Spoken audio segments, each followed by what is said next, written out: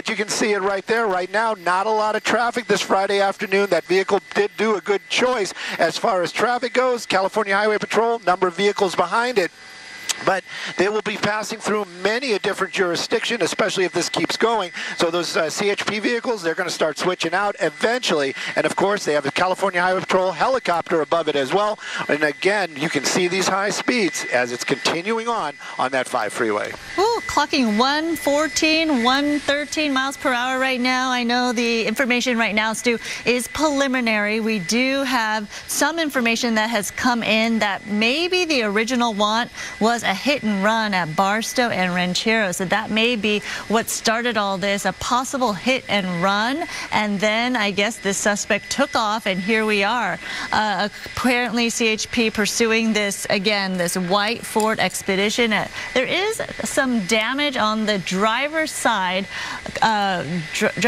door. There you see the damage right there, the black skid marks along the side of that vehicle. Again, we don't know, but some information coming in that could be possible hit and run, which we do. And so being able driving very, very fast on the northbound 5 freeway.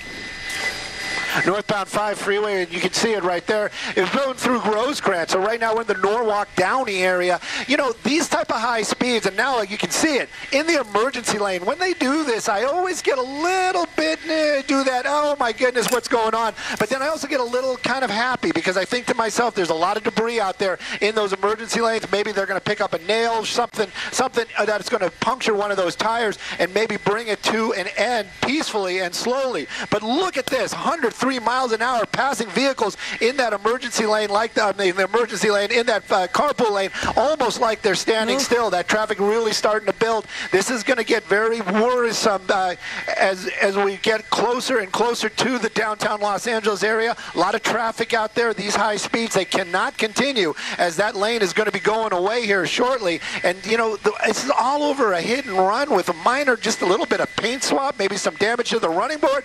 You got to wonder what else is going on, why this person is running and so erratically with this you know, intent to just not talk to law enforcement. Law enforcement, by the way, still behind it. California Highway Patrol, they're in the lead. They have a helicopter above it. That helicopter making calls to the guys on the ground as they might not be doing this type of dangerous driving. I'm going to stay a little bit wider. I won't lose the car, but you can see them. They're actually right there. One of the lead vehicles is right behind it and staying in that emergency lane at speeds of over 100 miles an hour. Yeah, wow, what a pursuit. What a fast car chase right here. You only see one black and white, though, behind that vehicle at this point from this vantage point. But, Stu, I want to say that even though there's minimal damage on this car, if this, in fact, was a hit and run, you wonder what happened to the other guy, right? What did this vehicle run into? Now we're stuck in traffic, which is certainly some good news. Hopefully not dangerous, erratic driving, though, for other drivers out there on the road.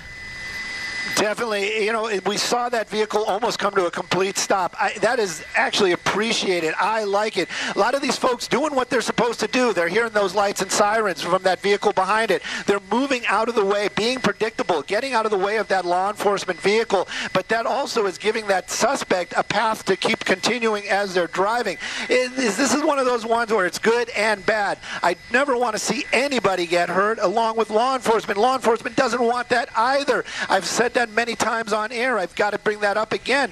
You know, they are concerned about that driver as well as the civilians and, of course, their own law enforcement, the California Highway Patrol. In this case, they don't want to see anybody get hurt. So when those lights and sirens are on, people are getting out of the way, being predictable. And that is good for anybody that's involved. That's keeping everybody away from that suspect, but it's also giving that suspect an open lane to drive through.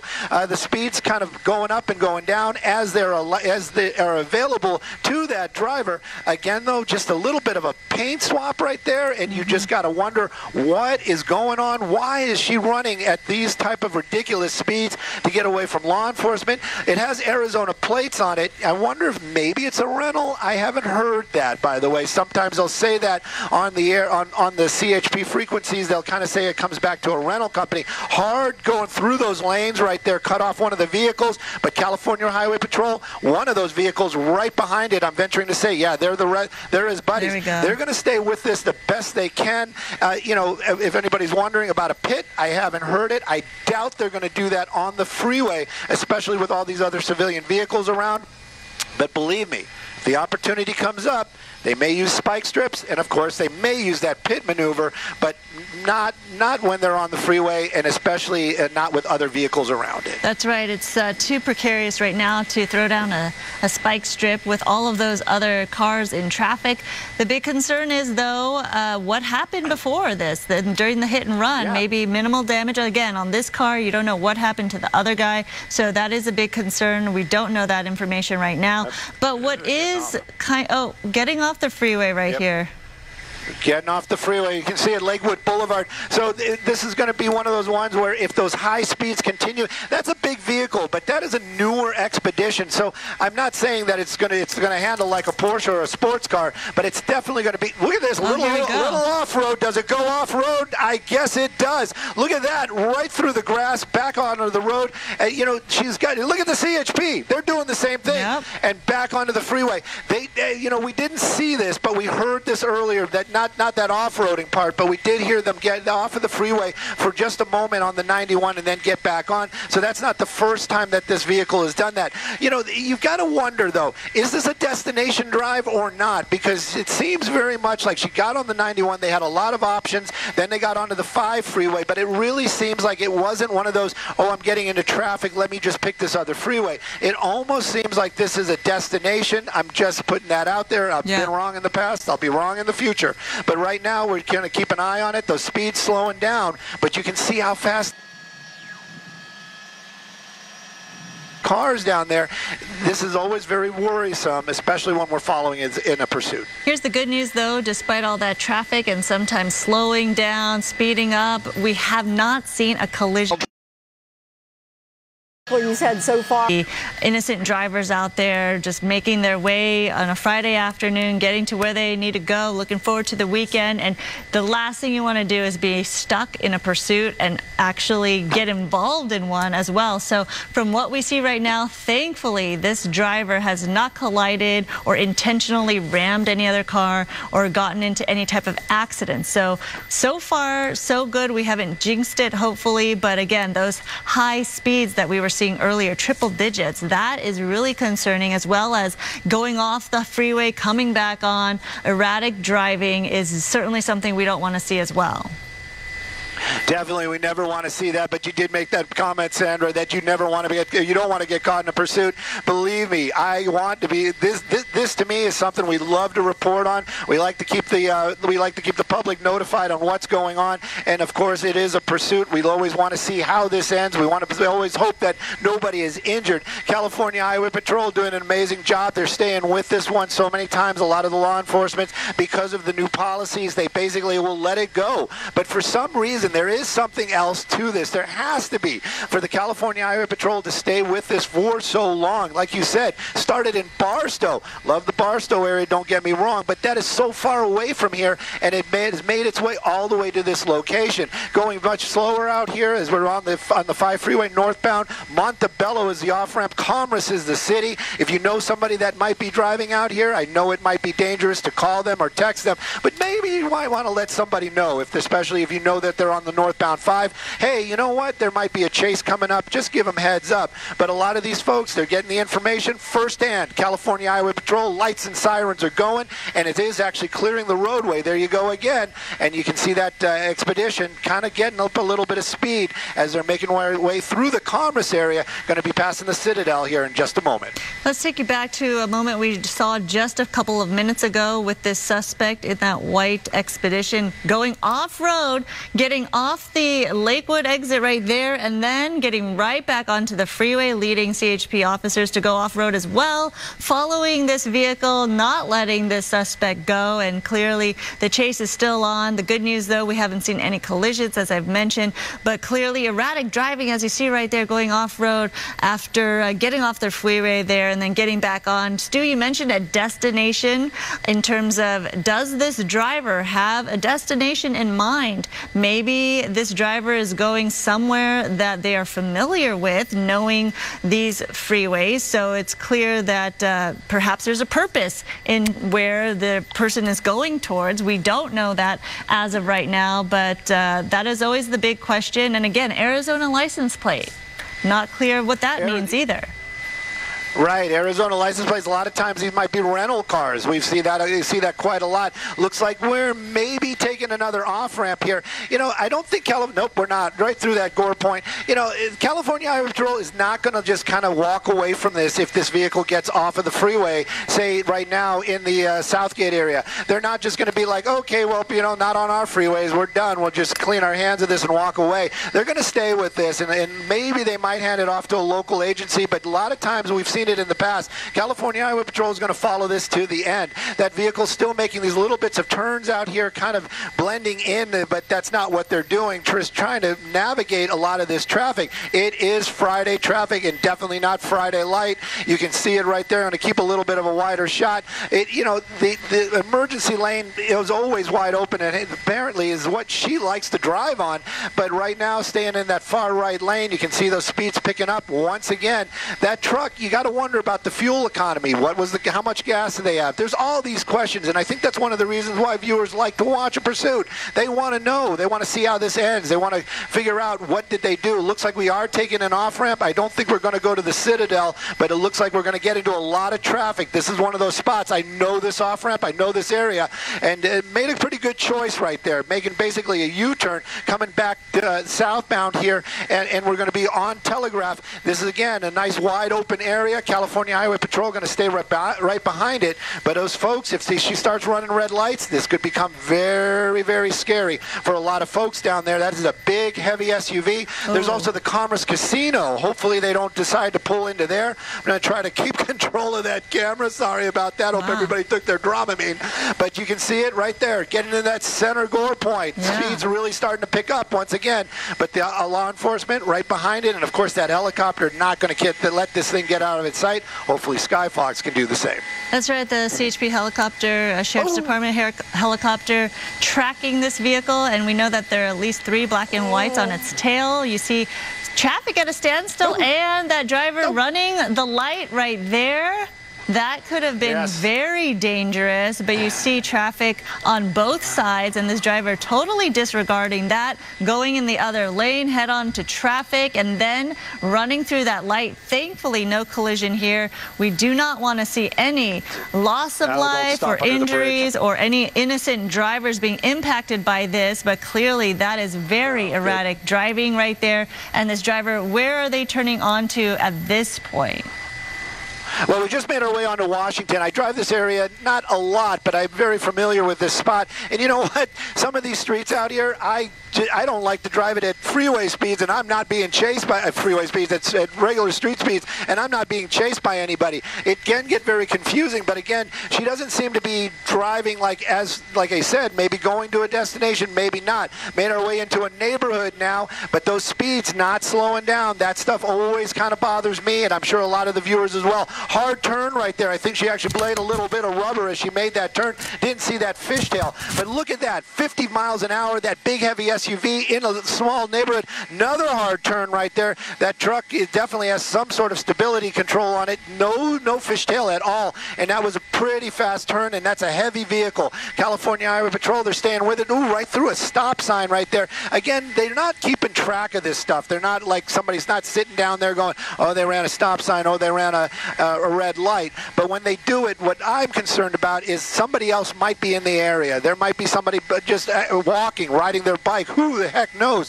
But when these cars are moving at 50 miles an hour, running red lights out here, that always is very concerning for law enforcement, definitely all the viewers as well. And again, you can see it moving along, making our way back northbound. We're going to be on Washington Boulevard. This is a bigger street, but traffic today, making another turn. Maybe she's trying to get back to the freeway. Oh, it's so concerning when they drive into a residential area like this, blowing stop signs and street lights, and we are getting to the point, 2:15 right now, school's letting out for a lot of schools in the area in the next half hour to hour or so, so hopefully this will come to some kind of conclusion before before there's a big threat in those neighborhoods. But clearly when she first turned onto Telegraph, I was hoping and hopeful that it was more of an industrial area, as we've seen around the Citadel, but not so much where this person's going, more so in the residential areas at this point. And you're looking at that late model white Ford Expedition maneuvering pretty well in those high speeds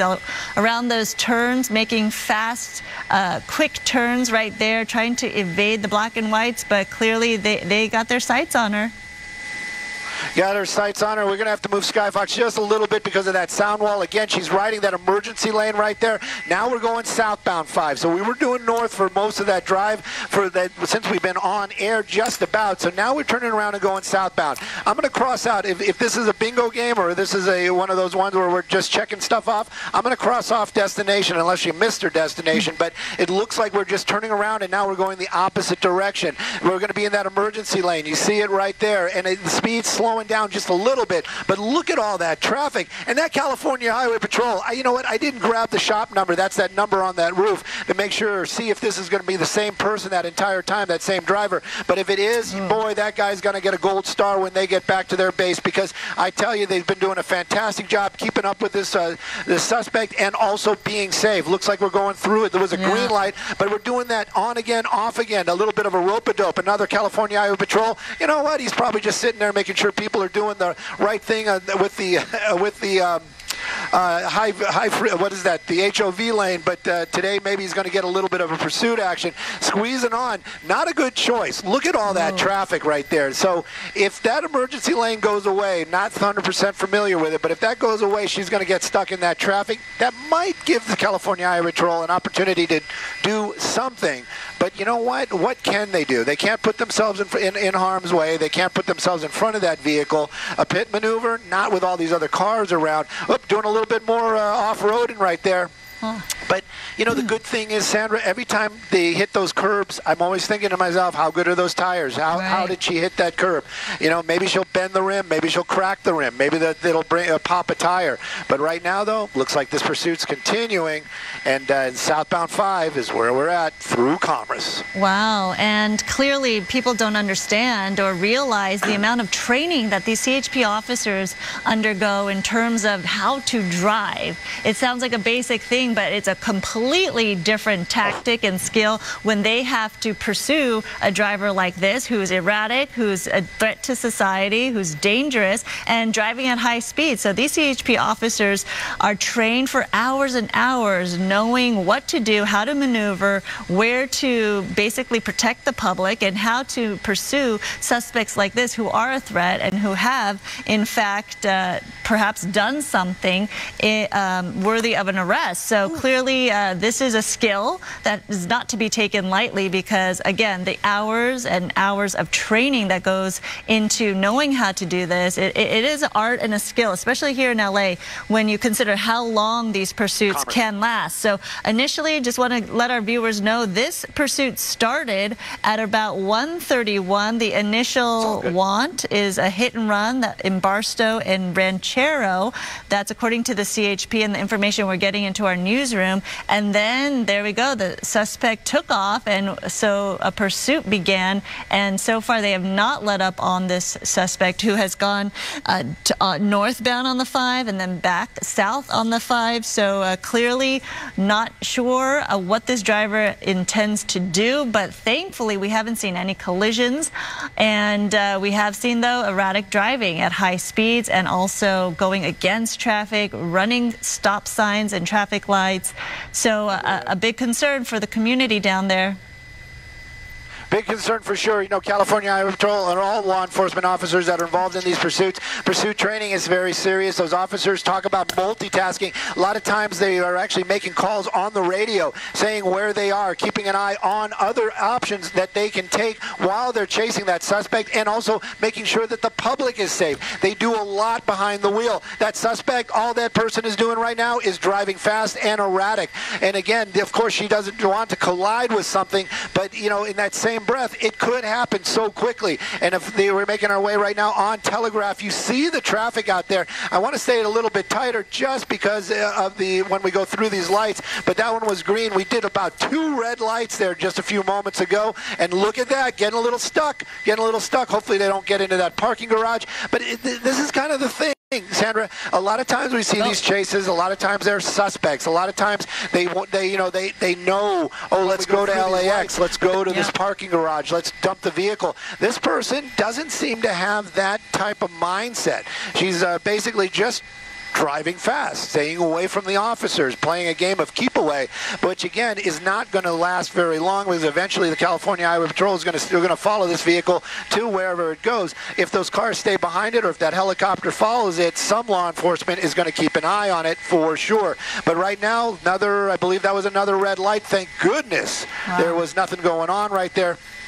California Highway Patrol right behind it, 2 vehicles, and again that one is, I believe, has been behind it since we picked it up at that 91.5 split. And that vehicle, let's take a look at some of these speeds. I want to get up close to it and just kind of get you a real number. So 60 miles an hour right now on Atlantic. This is, now we're in the East Los Angeles area. This is we know that it's going to start getting very tight out here. The cars are going to traffic's going to become a lot heavier, and of course a lot more pedestrian traffic as well. You can see it right there coming up to another, probably a red light. But this is an area where you have sidewalk cafes that we see right there. You have street vendors. You got some construction going on. This is going to be an area that gets really tight. Pedestrians in this area, I always worry. But this big SUV continues to move along. That female driver, hit and run. Minor hit and run, and this is going on. I wonder what is really behind all this, and I wonder if we're ever going to really find out. But we know that we're going to follow it as long as we can. Hopefully that suspect is going to go into custody without any type of injury to herself and or anybody else. As we go against traffic out here, looks like we're running another red light. It's just, you have to wonder, why is this happening? Why is she doing this? Why? But, it is one of those ones where we're just going to watch it, keep an eye on it. California Highway Patrol doing an amazing job staying behind it. East Los Angeles, unincorporated. They do have the sheriffs out here, but some of this area is actually patrolled by California Highway Patrol. We'll keep it, and that was one of the things too. We talk about it during the chases.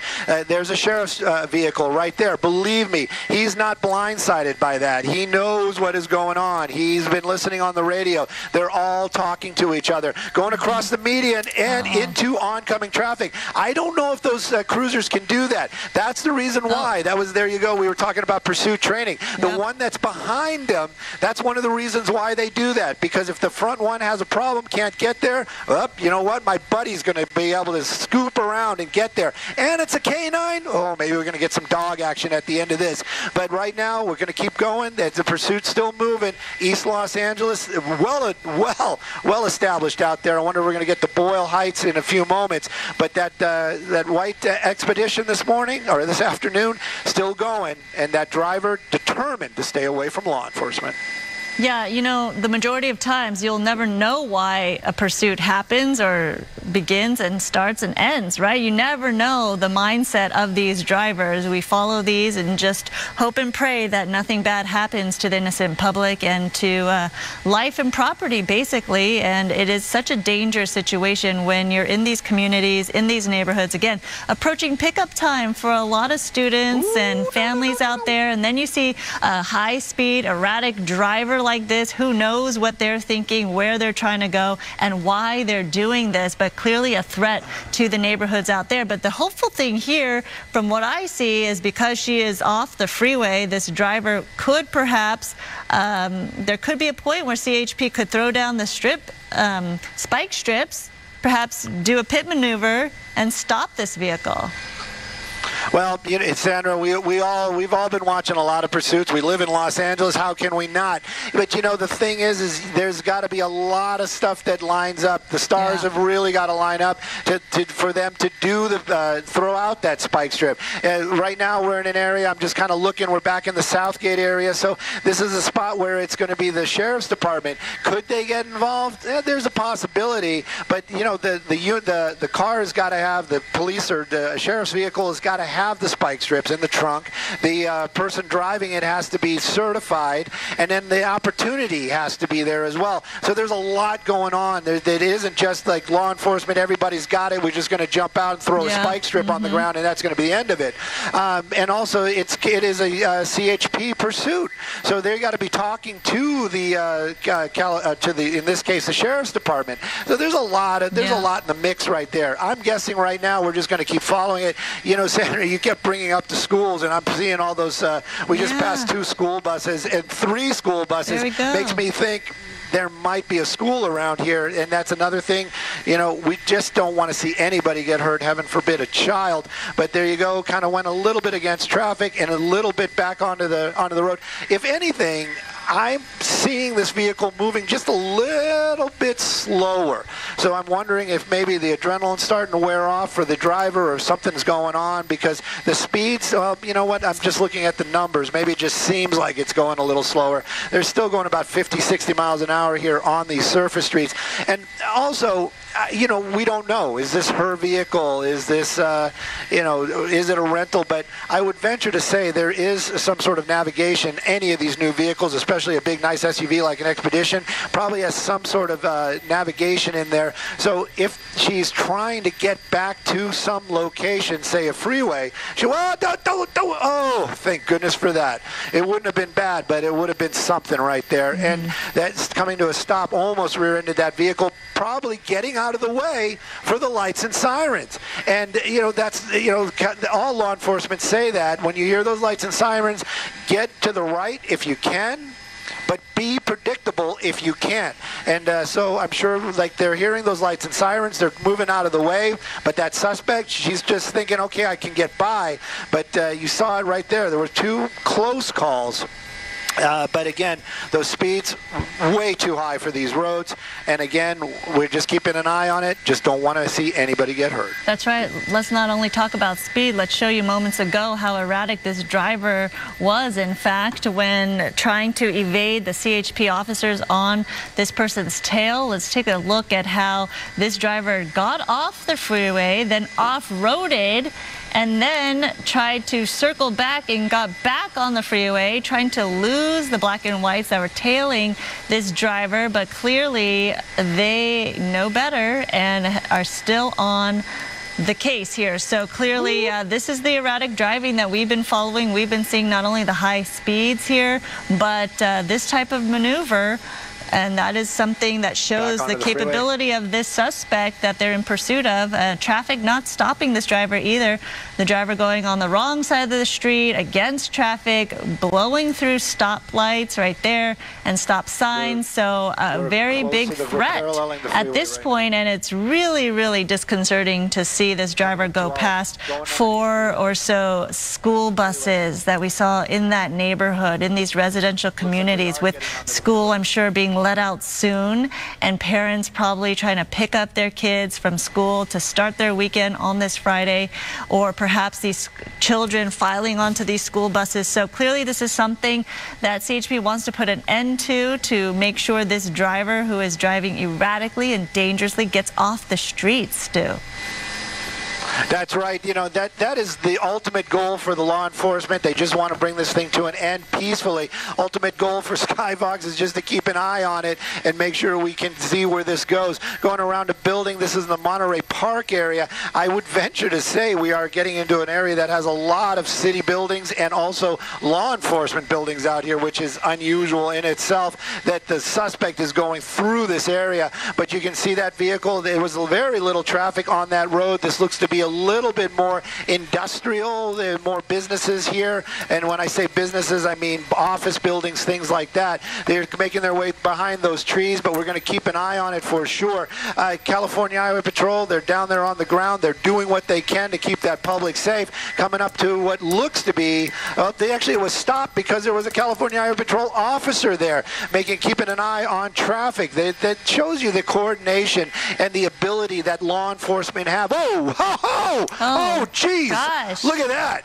Man, Okay. she got some air on that. Oh, she didn't like that. Did not like that. Doors are open. She's out running and keeping the law enforcement's got to be like right there. Of course they are. Right. And getting out running. You know what? I got to give it to her. That was probably the smartest thing she could have done, especially after that move. That truck got all four wheels off the ground there when it hit that bump. She's basically running to the back seat. There you go, taking her down. And there's the canine. There's the canine. But you know what, buddy? Oh, the poor dog just wanted to get a little bit of work in, but not today, not today. And you got her in custody. She practically ran into the waiting arms of the law enforcement. Straight to the CHP patrol car. That's right. She knew this was the end. Yes, but you know what?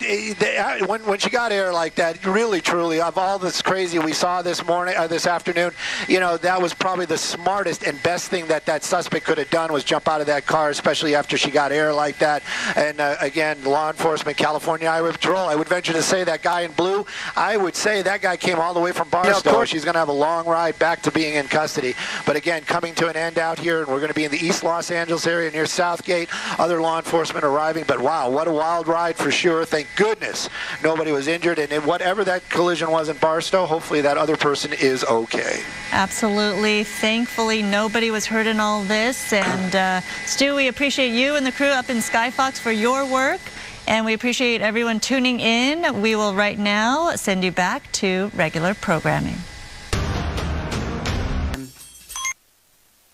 And you will be with Colleen Sullivan. All right. And I'm burning in Southern California. There's a turn. Assisted by the East LA sheriffs on this pursuit. It was a very dangerous pursuit. She was driving, running red lights, driving on the center divider of the freeway, on the shoulder of the road, against traffic at times, running red lights, in and out of traffic. It was very dangerous, high speed in that heavy SUV. And at this point, she came into a neighborhood, hit a couple of dips, and the car kind of lost control. She may have done some damage to it. That's when she decided to jump out and run.